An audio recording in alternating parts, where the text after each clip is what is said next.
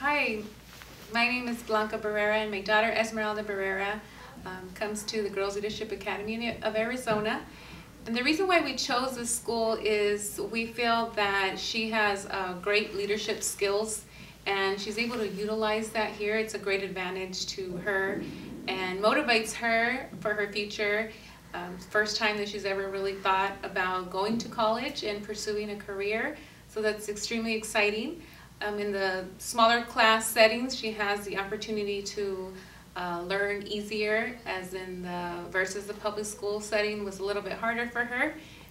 And that's the reasons why my daughter attends the Girls Leadership Academy, and we're so proud and happy that she comes here. One great thing that I see many changes in her as the time progresses in her attendance here is her motivation increased, her confidence increased, her ambition increased, and it's definitely a new side that we haven't seen from her as far as from her previous educational route.